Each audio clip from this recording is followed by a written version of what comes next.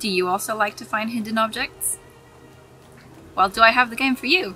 This video is sponsored by June's Journey. June's Journey is a free-to-play mobile game where you find hidden objects through beautifully crafted scenes, and of course it's vintage themed. Each scene is set in the 1920s, and the purpose of the game is for you to help June uncover the culprit of her sister's murder. Each scene introduces new characters, new plots, and new adventures. I actually started playing the game a few years ago after I saw someone else here in our small corner of YouTube mention it. I love the aesthetics of the game and the way it tells a really engaging story, but without being stressful. Does anyone else get stressed out by games?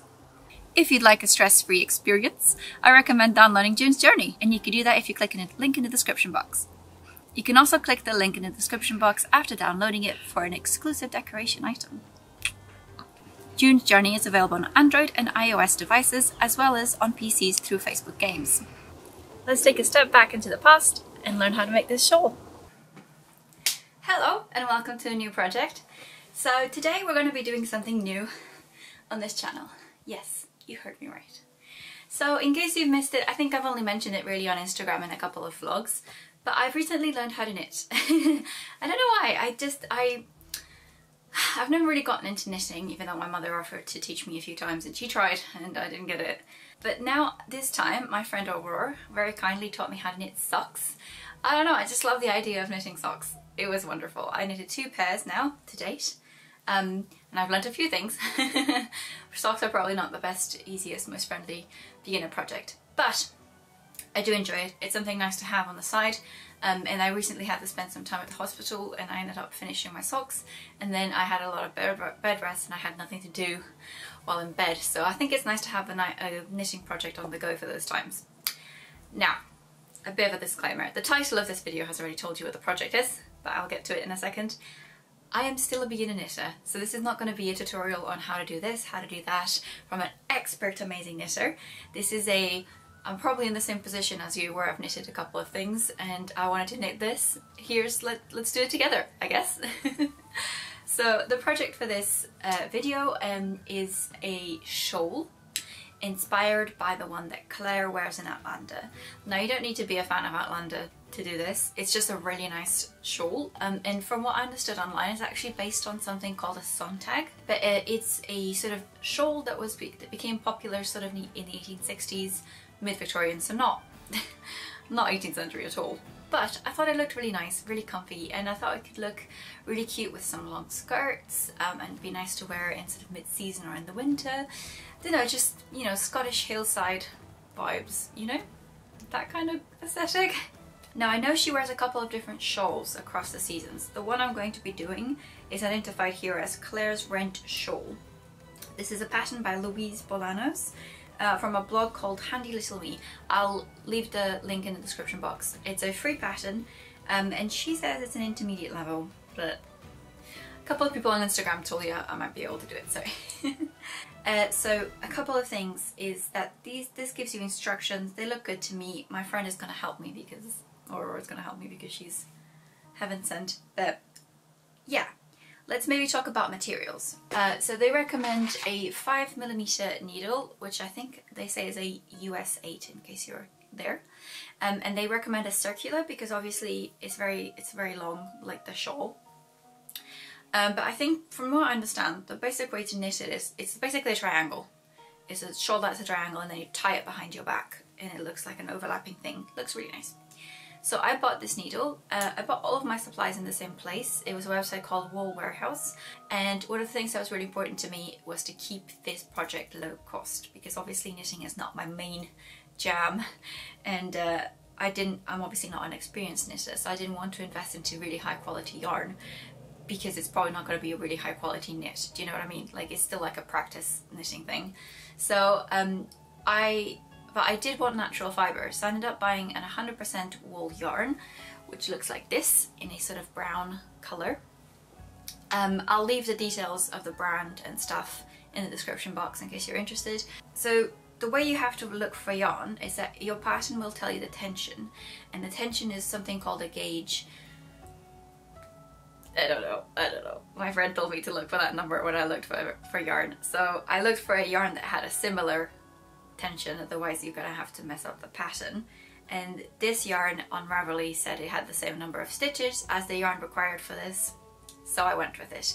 It was also pretty affordable, and I bought 6, 7, 8, 9, 10, 11, 12 of the balls in the brown, and then 2 in this grey for like a stripe at the end. I think that'll look pretty cute.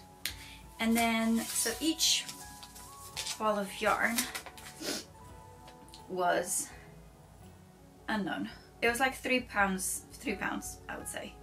And so the total for this project was £50, which is quite a lot. No one warned me that knitting was this expensive. Like, it's as expensive as sewing, if not more. But yeah, so I really wanted to keep the cost down by trying to buy the cheapest yarn that I could find. And obviously, because it is quite cheap yarn, it's super scratchy. But I can live with that to save a couple bucks. So those are my materials, and I've got the pattern. And then the next step after you've got your materials together is you need to knit something like this, which is called a gauge. And this is so that you know that your yarn will work in the same way as the yarn used for the pattern, so you know that the rows and the stitches will work out. It's not a really poor description. I don't really understand. I understand the purpose of it, but I don't know. So I knit it, and it became clear that although the stitches were the same, so the pattern asks for 18 stitches and 4 inches of this is 18 stitches, the rows are not. So the pattern asks for 30 rows, and this is actually 34 rows. So my friend Aurore is going to come over in a minute and help me to figure out how to adapt the pattern to make sure it reflects that. But what I think that means is that I'm going to have to knit more rows to have the same amount of knit, if that makes any sense to you. Whatever, I'll let you know how that goes. But yeah, so I should be ready to cast on today and do some little pattern scribbles, cast on today, and then just start knitting. And I'm gonna do it, and I'm gonna let you know how it goes. So, 3 weeks have passed since the previous clip where I told you about my grand plans for this shawl. And the plans have changed quite dramatically. But I didn't want to show you how the plans had changed until I knew for certain that they would work. Apologies for the mess, we are packing up to move. So it's actually been really nice to have a knitting project that I can just have on the side, because I've had to pack away all of my sewing stuff. So this is the shawl so far. So in the previous clip I told you I'll be using this online pattern, free pattern. And I did try it out under the tutelage of my amazing friend Aurore. She's a very accomplished knitter, and she's the one that's basically been coaching me through all the knitting process. But sadly I couldn't get the hang of it. So the way that pattern was telling you to build the shawl, so the shawl is just a big triangle, right? And the way they were telling you to do it is that you start at the tip and then you add stitches as you go. And I think Aurore said this was a method called lacing, or like lace, adding stitch, whatever.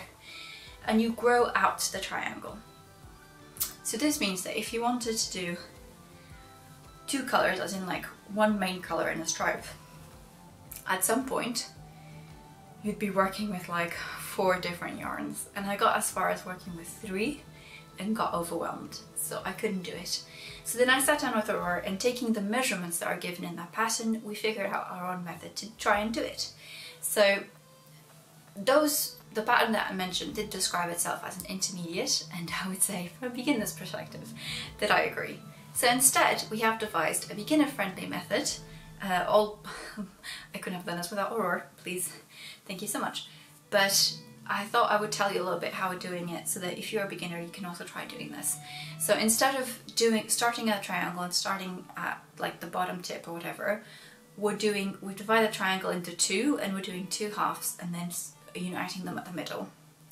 So what I have here is 1 half that's been concluded, and I wanted to see if it would be successful before I told you this is what's going to happen.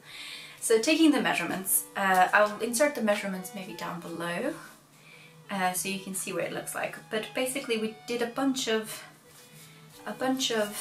calculations based on the dimensions given and the gauge of my gauge and the gauge of the pattern, and worked out that to have a size L, which is what the pattern told you to do, I had to cast on 265 stitches. 260, is that right? No, 207 stitches on each long edge. So the way you were doing it is that you cast on this long edge and then you decrease as you go. And so what you have to do is, for a size L in this case, which is larger than 68 inches across the bit that's meant to wrap around you. I'll show you the notebook in a second just so you can see what it looks like. Yeah, so it'll be roughly 207 stitches on the needle, and then it's 302 rows to approximately 84 inches. I don't know if that's right. But the way we're doing it is that one side is slightly longer, which is the side that wraps around you. So I finished that half and now I'm going to mirror it and start the second half. But so you're basically just knitting the two triangles and then attaching them to make one long one. I just thought this was the easiest way to do it. And to the crease, we're doing, one side is a slip slip knit and the other side is a knit two together. The sides are not even, so one side has 97 stitches and one side has 110 stitches. And then you decrease alternatively. So the way the pattern, the original pattern had you do it, was that you would knit one row, decrease one row, increase one row, knit one row, increase one row. So we're doing the same here, but because they're not the same, you can only do that when you catch up. So the way we decided to do it was that the longer side would be decreased every other row, and the shorter side would be decreased every 2 rows. So I made a little key. Let's see if you can see this. Here we go. So you start, yeah, so you start by decreasing both, and then you do a normal row, then you decrease one side. So the shapes are the shapes of my markers. So you know, you gotta make it work for yourself. If you have any questions because this explanation isn't very clear, just please write them down below. So yeah, so I'm now gonna do the second half and then I can go a bit more into detail about the process because I know it works. So first let's cast on. Okay, so you hold, wait, no, you have to do a bunch, right? Like a really long string. Okay, so this is, we're casting on 200 and something stitches. Yeah.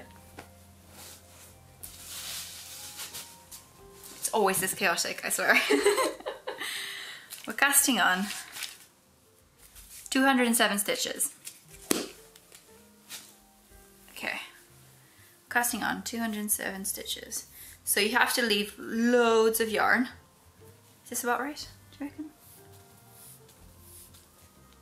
A bit more, I think. Just because I don't like having too running out, yeah. Like this? Yeah. Okay. My teacher is here. So the loose bit, the end, goes on the left and the ball goes on the right. Yeah. And then you do, so the whole point of it is that you put the yarn over your thumb and then around your third finger, and then you hold both the tail and the yarn with your fourth and fifth finger. And you keep tension on it with your second and third finger, and then you go under, you do one twist, and then you bring that down. This is not very clear, is it? And then you bring that down here, and then with the point of the needle you go under the yarn, and then back in through, and you pull, and that keeps the tension there. And then you don't have to really release the yarn at any point, and then you just keep doing it for 207 stitches.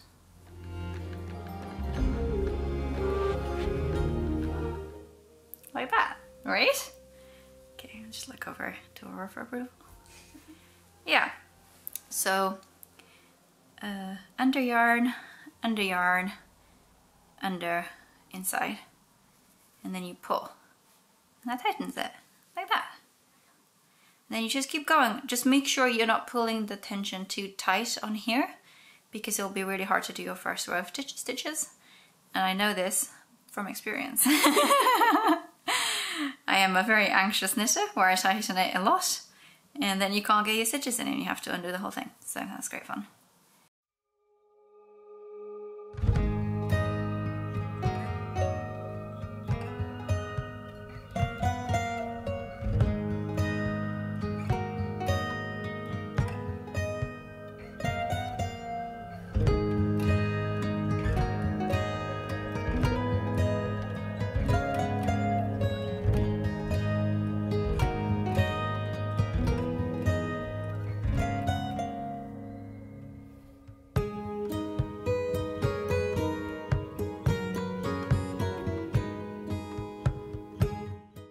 So I just wanted to lay out the shawl so that you could see the full length of it and maybe try and understand a bit more.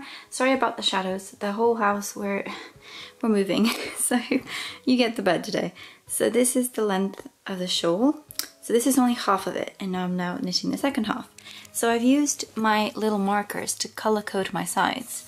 So this is the whole of the triangle, this is the shorter edge, this is the longer edge, and this is what's on the needle. So I've color coded my pink circle to be the longer edge and my purple square to be the shorter edge. And so on here, this is the first one I've knit. So this is the longer edge and that's the shorter edge. And then I've mirrored it so that this side is the shorter edge and this side is the longer edge. So that I will be able to connect this side to that side into a full shawl. Hopefully that makes a little bit more sense. But I just wanted to give you a little bit more information about where I am now and the stripe. So I did 14 rows after the cast on, and then I started the stripe. The stripe is 10 rows wide, and yeah, I'm just doing that now. So I'll just keep knitting.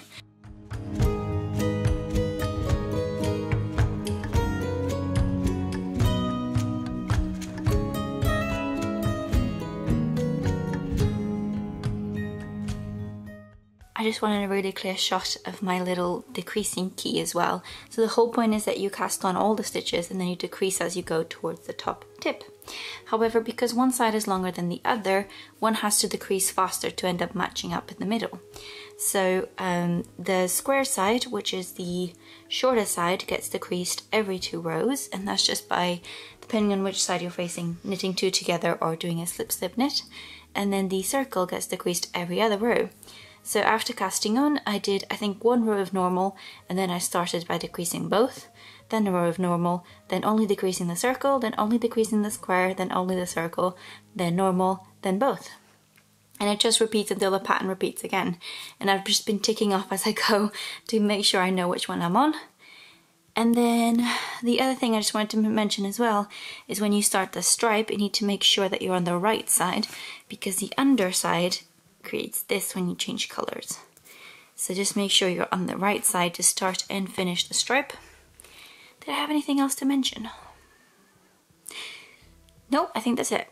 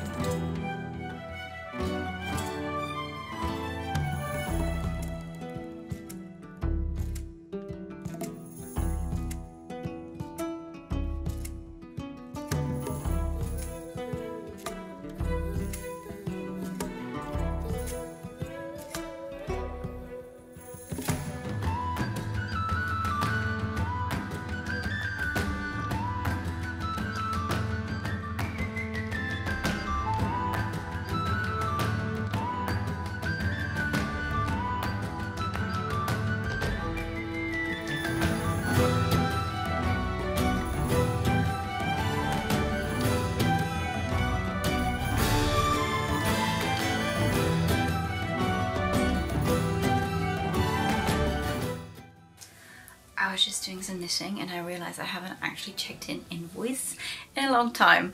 So something's happened that's changed, so I wanted to tell you what it was.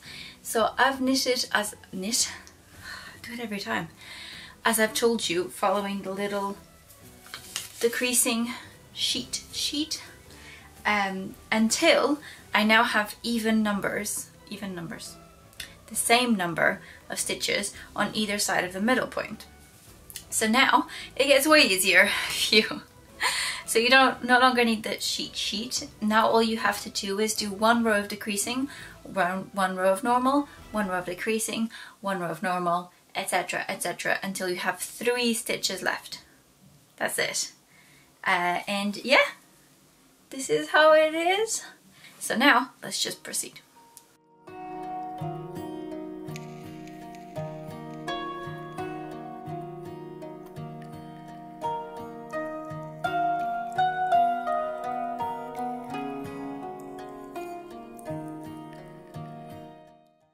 Okay, so I've just finished the other side and I thought it was time for an update.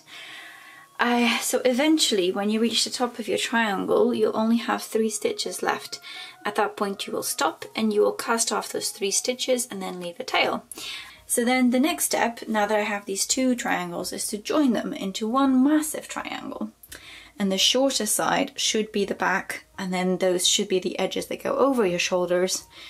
So let's pray that's right. Okay, so my friend Aurore has come through as always, and she first sent me a tutorial, which I think is the proper way to do it, but mine is slightly different because we're not joining 2 straight edges of the knit bits, we're joining diagonals. So she said to just freehand it. I was like, okay. So you're gonna put the 2 shorter sides of the triangles together, right sides facing each other. This does have a right side because, as you can see, when you do the stripe, there's one bit that looks like that. It actually looks quite cool, so if you prefer that to the boring old strip, just use it like that. But yeah, so I'm just gonna do this, and I'm also, just before I start the seam, I'm actually just gonna weave in my ends that are here, just so that they're out of the way, and I'll show you what I'm going to attempt. Okay, so ends are in. I have my 2 shorter halves, shorter edges of the triangles pinned together here, right sides facing each other.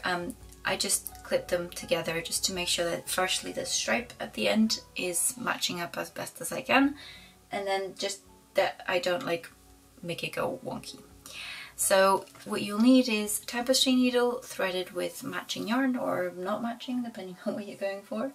And Aurore has told me that you start at the top and you do a stitch where you go from the, I'll do a close up, from the outside to the inside on one side, and then you do it from the outside to the inside on the other side.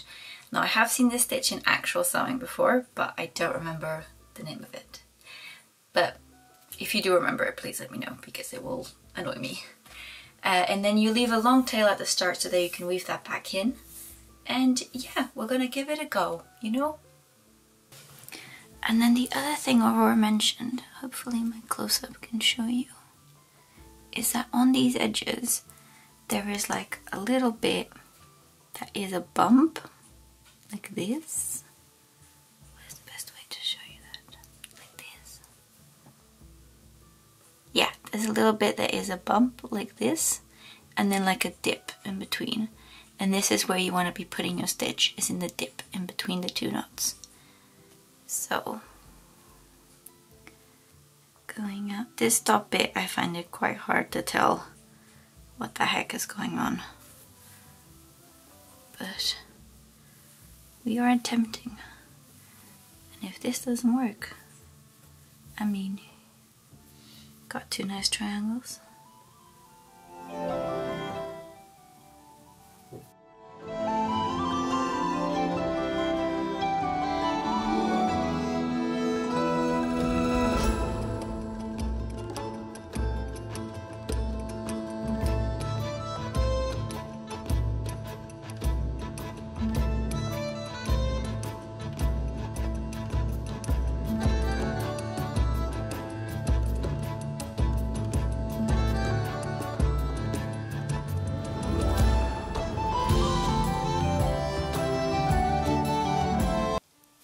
And that is it.